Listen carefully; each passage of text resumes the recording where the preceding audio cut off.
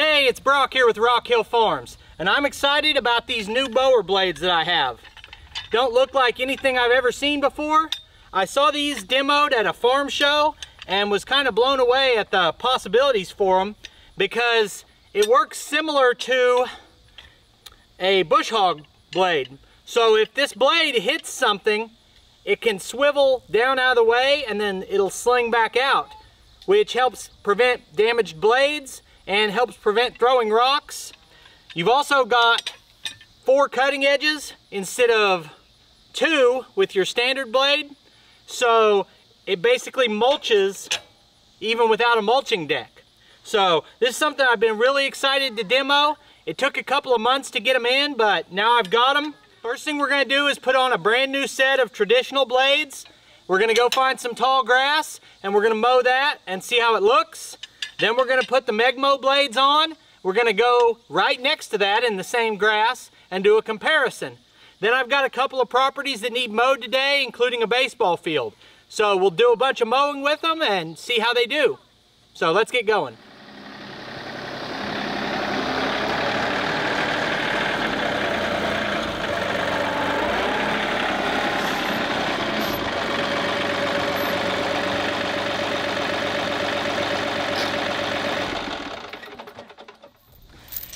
Alright, someone specifically asked me to do an installation video on these, but there's nothing unique about installing these compared to your normal mower blade installation. It's got a single hole in the center of it. You just bolt it on with the same bolt as normal. I'll go ahead and show it real quick, but I don't want to take a lot of time on that. What I do, my mower has hooks or rings on the frame, front and back, so there's 4 of them. I just hook a chain through those, hook a chain on this hook on the center of my bucket and lift the deck up. I do go ahead and put something under it as a backup so it doesn't fall on me, but for me that's the easiest mower jack I've got.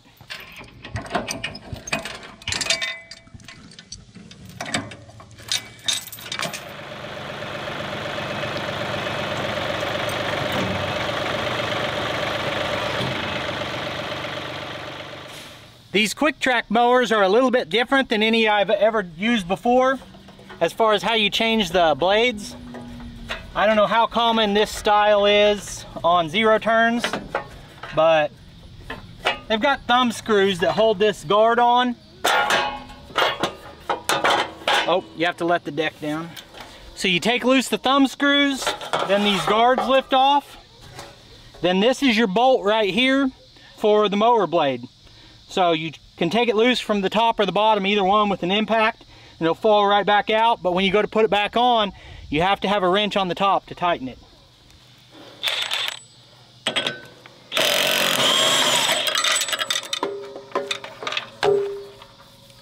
It's got 3 washers on top, 3 washers on the bottom. But again, none of that's really relevant to the Meg-MO blades specifically. They bolt on the same as any other mower blade. Right now we're putting on new conventional style blades.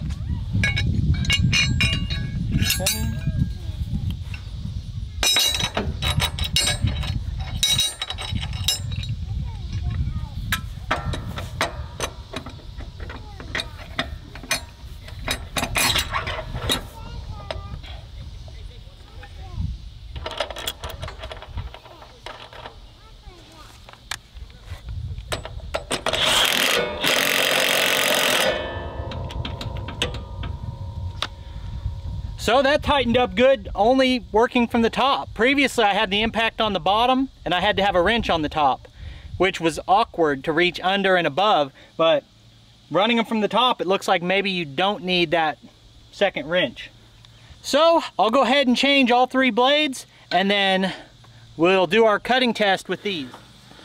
All right, so we got the 3 new blades on. You can see these were a little bit chipped up, not terrible, but we definitely don't want to compare one style of new blade to one style of used blade.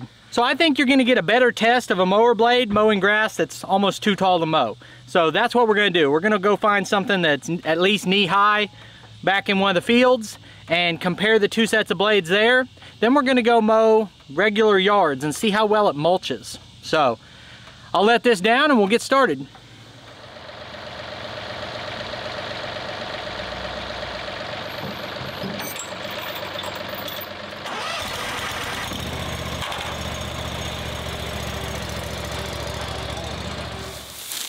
All right, so this stuff is almost tall enough for a bush hog. And you got weeds, that's up to my waist. That's above my waist. It's a mix of all different kinds of grass and weed. And I've got a wide stretch that's all the same. So I'm gonna have 4 sections. New regular blades, 1 pass. New regular blades, 2 passes. Meg-MO blades, 1 pass. Meg-MO blades, 2 passes. And we'll compare which one does better. Then we're gonna go cut some normal grass. And then I'll give you all my overall thoughts. So let's get started. After making my first pass, I realized I had the deck lower than I intended to, and I raised it up to about 3.5 inches for the rest of the test.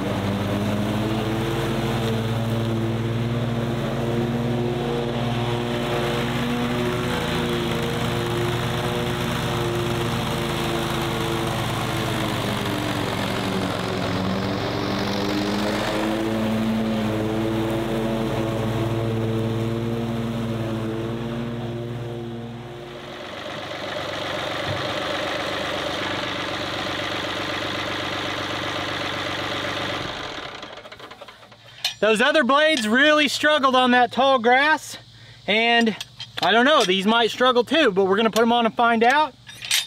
It's exactly like the other process of putting the other blades on, so unless I run into some unexpected problem, the next clip you'll see will be me cutting grass with these blades. That blade change went smooth, no issues whatsoever. Let's go do some mowing.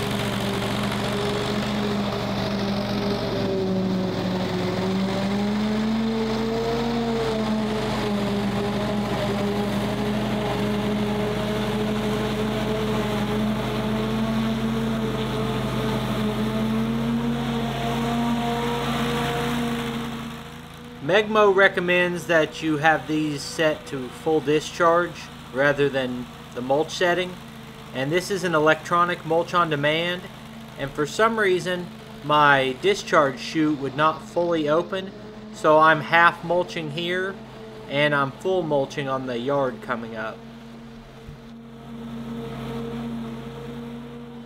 This is the section we just went over once. It's really scraggly, left stuff that was tall. I mean, that's just what you're gonna get. It's not designed to mow grass this tall. Let's look over here. This is the part with the regular blades that we mowed twice. Still quite a bit of scraggly, a little bit less. Now let's go look at the Meg-MO side. I would say on the side that we did with the Meg-MO, first pass looks about the same. Second pass is cleaner. It's not a big difference, but maybe a little.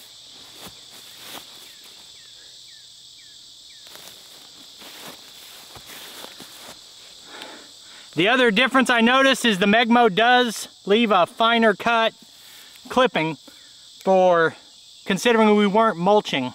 So there's not a dramatic difference here. I'm gonna go mow a couple yards and the baseball field, which I know to be overgrown, and then I'll give you my thoughts on it.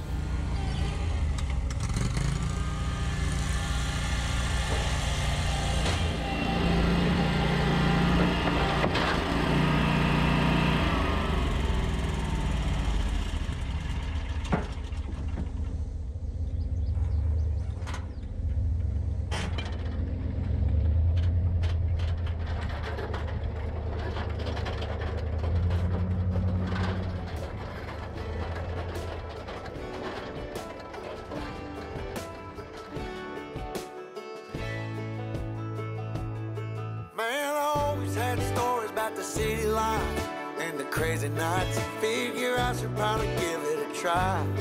Maybe check it out, see what it's all about. But the traffic was fast and the money was slow. The people I met you never get to know.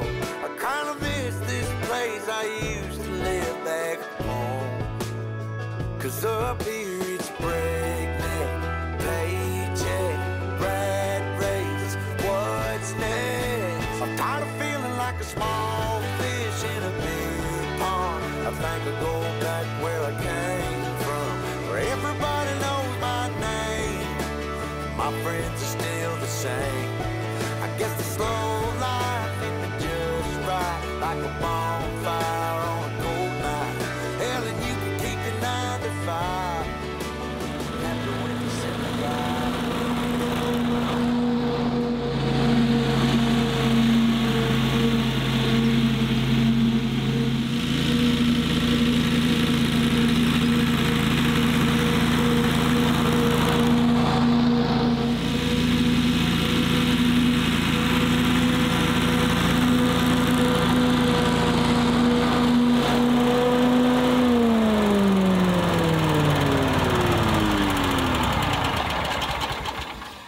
Alright, this is one of the yards that I mow every week, and that's a big improvement.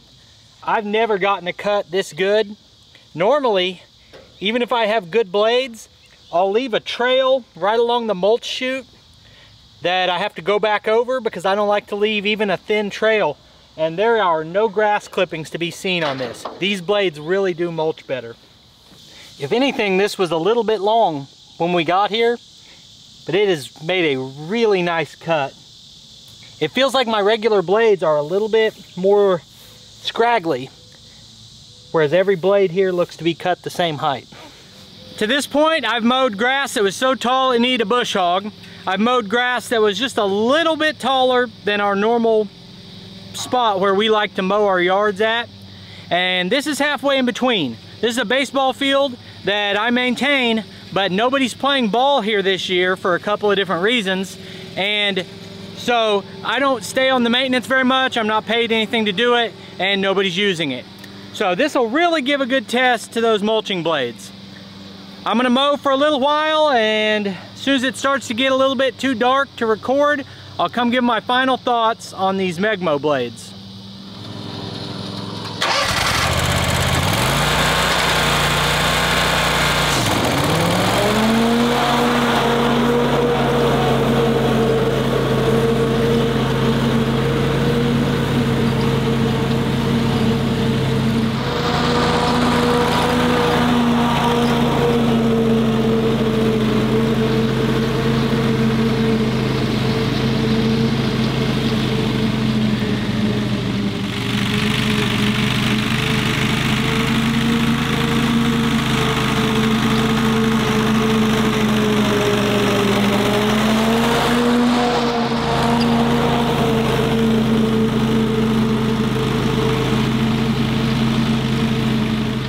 Alright, well, I've been maintaining these fields for a couple years now. I used a sit-down regular John Deere lawnmower and a sit-down zero-turn lawnmower, and I've also used a wheel horse and a Ferris zero-turn mower that was on the high end, and then I've used these two commercial stand-on mowers from John Deere, the Quick Tracks, and I've mowed this field when it was overgrown like this several times, and flat out, these Meg-MO blades make a difference. I'm gonna put them on everything I can get them for that has a mower blade. If they have them for my push mowers, which I think they do, I'm gonna put them on there. I'm gonna put them on the 2 zero turns. I'm gonna put them on the mower deck for the tractor. I think it's a phenomenal product. The other 2 reasons to buy these are long term, they're supposed to hold up better to getting nicked up, and they are not as dangerous because they don't throw things. I can't speak to that yet because I haven't hit anything and this is my first day running them. But I will be doing follow-up videos on this. I think Meg-MO, phenomenal product. Visit their website. If you talk to customer service at Meg-MO, tell them you saw this video.